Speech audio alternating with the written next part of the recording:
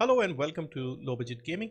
So today I wanted to talk about how much money smaller YouTubers make, smaller gaming YouTubers, because gaming is quite saturated and a lot of people are making content on gaming. It's easier to record and live stream stuff these days. So it is quite competitive, and I wanted to give you an idea of what someone like my size, 29,000 subscribers, can expect. Now there has been a bit of a change on my channel.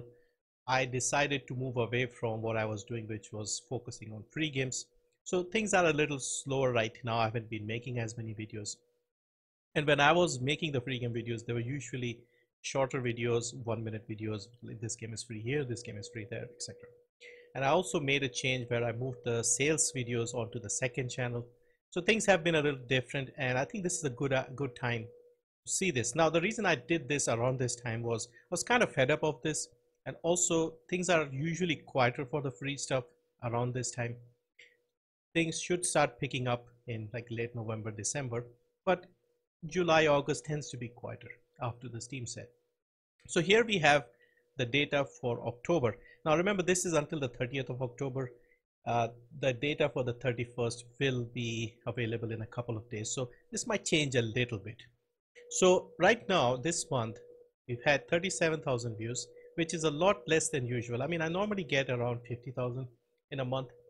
1100 watch time hours. I think this is decent. 62 subscribers. So I think early last month, or was it, I can't remember when, I decided to stop doing the free game videos, and I announced that I'll not be making any more of these. So a lot of people have been unsubscribing because of that, because most people subscribed here for the free stuff, and since I'm not focusing on that, they don't have a reason to stay around. So that's why it'll be like this for a while. So 62 is not bad. And the revenue, this is the important part. So you can see here, previous 2 days processing. So they haven't yet processed the last 2 days. So I think this data is probably not even for the 30th. If we see here, yeah, we have data for the 30th. So we won't have, this 962 is the number of views, by the way. Now, the reason I'm not clicking on this tab is I'm not allowed to share certain things about the revenue. I can give you the estimated revenue. I can show you this part, but I can't give you the ad rates and the CTR, not the CTR, what's it called? Basically, how much per video view I'm getting in terms of ad rates. So 53 is almost accurate for the month because we've only had 1 day left. We have only 1 day left, and it won't change too much. So for 37,000 views, $53. This is almost, you could say, $1.50 for 1,000 views. Normally, this is not as good. This is actually better than usual. Now, a lot of things depend on this ad rate thing. Depends where people are watching from. Obviously, what type of ads are running at the start of the video or during the video, and if people are watching them. If people skip the ad, then YouTubers don't get anything. For example, you have that 5 second to skip. If you skip after the 5 seconds, we don't get a cut. And then of course there are things like memberships, channel memberships, super chats. I haven't streamed here, and I don't think anybody's donated anything, so that's not included in these months. Memberships, there are quite a few members here. I have like 10-12 members, so I get a small cut from there. Now another thing I want to explain is this is what I get. Now YouTube and the YouTuber, we have a split. YouTube keeps 45% and I get 55%. So what you're seeing here is this is my cut. This would have generated more than $100, maybe almost $100. And then this is what is left for me. This might actually be exactly $100 after 31st gets processed. So YouTube keeps 45, I keep 55. But for the other things like super chat and memberships, I think it's 70-30. So 70 for the YouTuber, 30 for YouTube. I believe that is how things work. So you can see here, if you rely on ad rates, you're not getting anywhere. You need to get a lot of views and you need to get people watching the ads, because even if you get a lot of views and everybody is using ad blockers or something, you are not going to make any money. So if you rely on ad revenue from YouTube, things are not good. I'll show you some of the other months as well so you can get an idea. So this is October. Let's look at September. You can see here 39,000 views, almost 40,000, a little less, subscribers a lot less, but 51. So around the same. Let's look at August. Now August was a little quieter for me at the start because I had just moved here. I wasn't making any videos. In fact, let's see how many videos I made. So 1, 2, 3, 4, 5, 6, 7, 8, 9, 10, and 2 here. So 12 videos in all of October. I got 55,000. Now I was making the free game videos here, so that's why the views are higher, and I got 160 subscribers mostly because of that. Fewer watch time, you can see here watch time is lower here. Recently you see the watch time is higher with fewer views, and the ad rate is similar. In fact, ad rate is lower. For 56,000 roughly, I'm getting 60. If you see October, it's 37, but I'm getting 53. So making about the same, fewer views and more watch time, which is something I like here.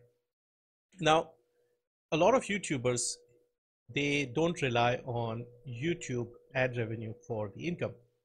Now, someone like me, I don't make enough to call this like a full-time job, full-time income. I couldn't support myself with the kind of money I make here. I do make some from other things like the Humble Bundle. Now, Humble Bundle has been good for me, depending on what sort of bundles I get. So if there is a month with like a very good bundle and a lot of people click and buy that, I often make more from Humble than YouTube if there is a good bundle. I don't make much with the Humble Choice bundle, but the other normal bundles, they can be good for me. Apart from this, YouTubers have patrons and memberships and stuff. I'm not a big fan of that. I have membership on my channel, but I don't even mention it. There have been a lot of good people who are supporting me for like years. Some members have been around for like 2-3 years. So I really appreciate them, but I don't like that simply because somebody has to, pay for something that is available for free. So unless I can offer something more to the members, I don't feel like it's worth it. For the YouTuber, for myself, I don't like it, and the people who are supporting, it just feels wrong to me. That's why even with Patreon, I just don't see the point of it.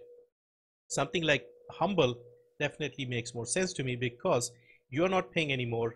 You're buying your game at a discount, hopefully, and then because I'm affiliated, you're using my link, I get a small cut. I think that is the best case scenario.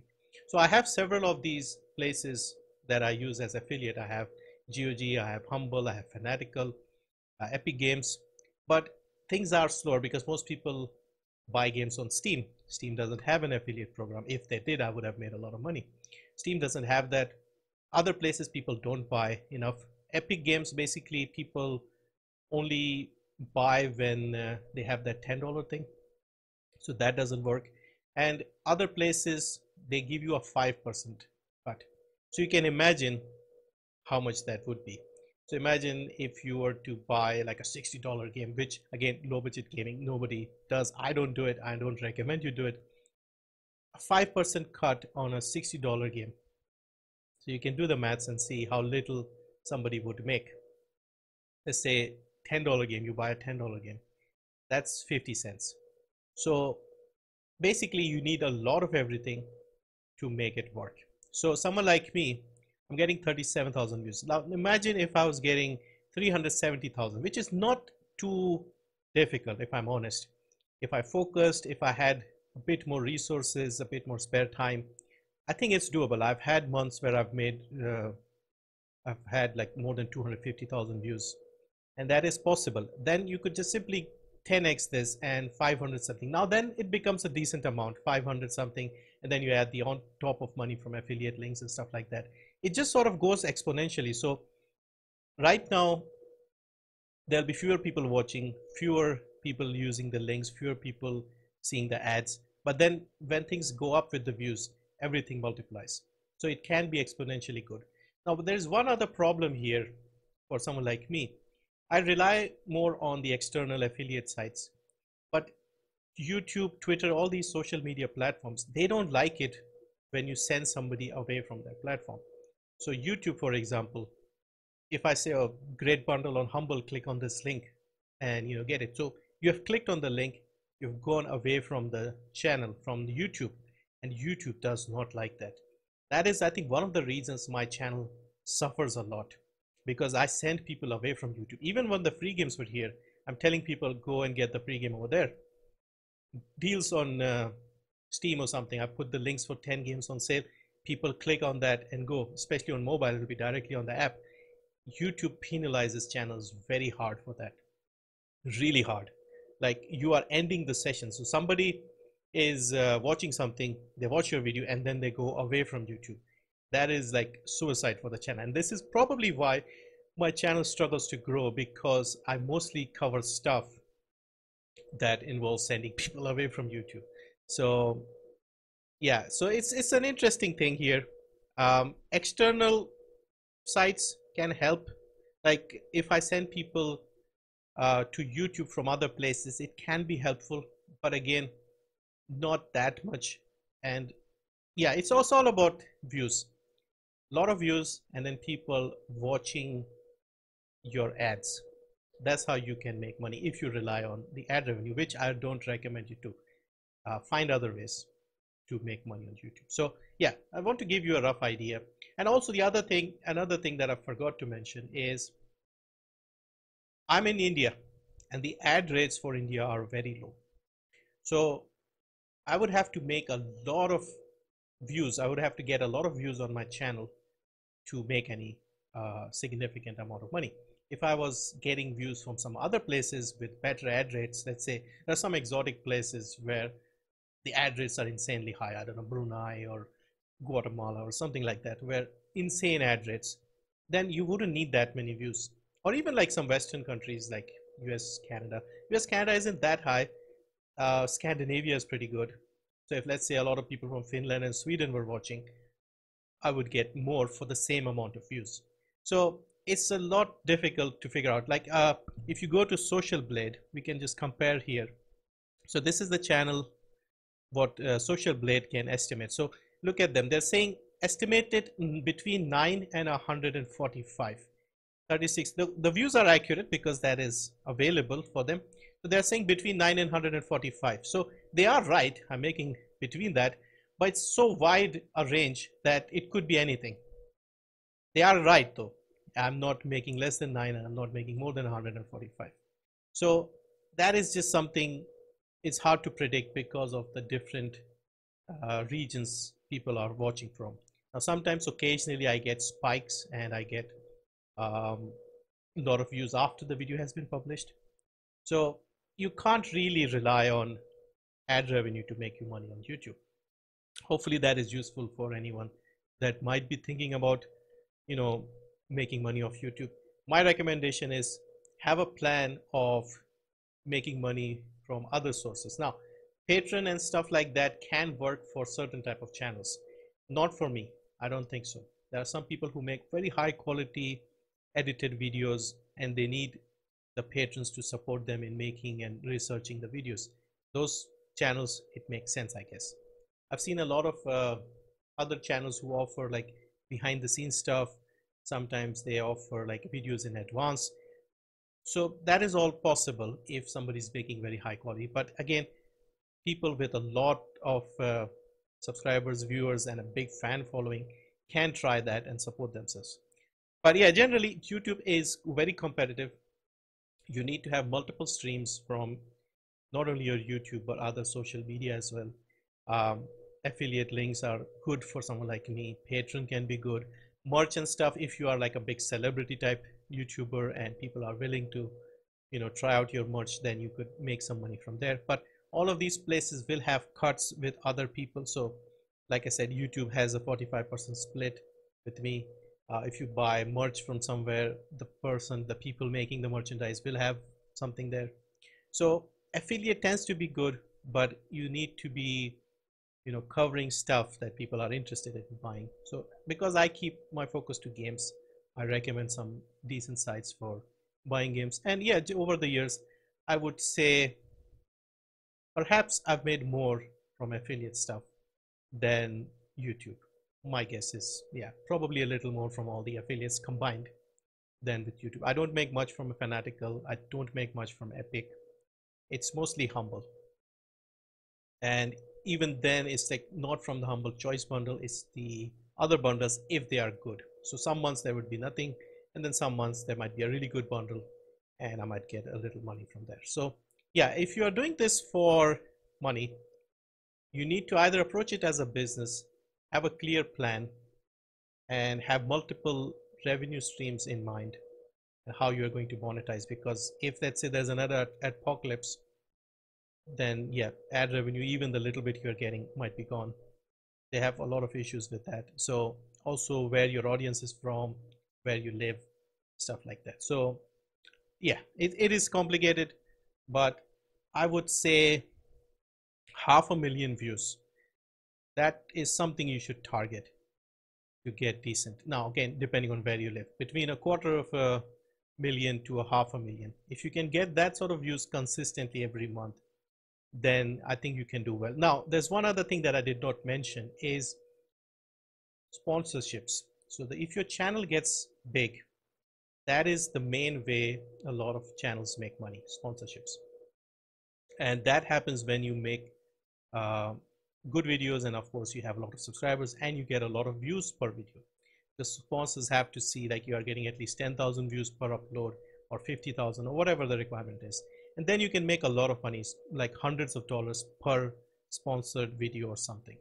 So that is how the bigger channels make money, and they don't have to worry about, you know, all these other little things, because if they're consistently getting sponsors, then yeah, you can do that.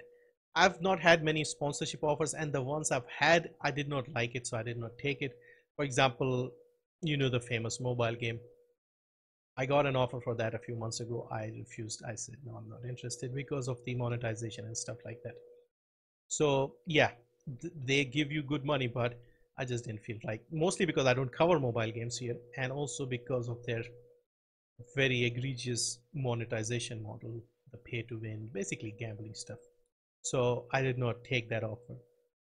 But yeah, you can get good offers and make decent money once you get sponsorship. So yeah, make quality videos, try to build up your audience, views, etc.